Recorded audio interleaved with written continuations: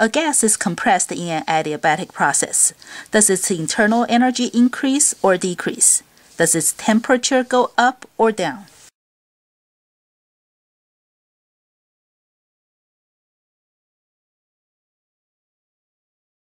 There are different ways to answer the questions. One way is to look at the PV diagram. I have here two isothermal curves.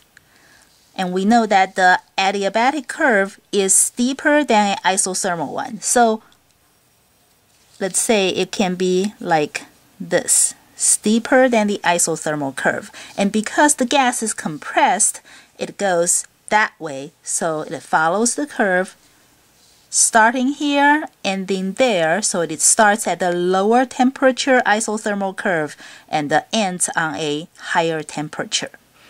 So the temperature goes up, and that means the internal energy increases. Or we can use the first law. Delta U equals to Q plus W. And Q is the heat added to the gas, and the work is the work done on the gas. If we're compressing the gas, that means the volume of the gas decreases. That means the work done on the gas should be positive.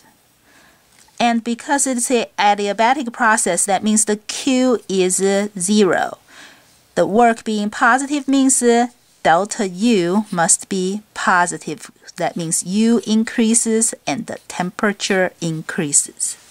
If the internal energy of the gas increases by 50 joules in this adiabatic compression, how much heat is added to the gas? How much work is done by the gas?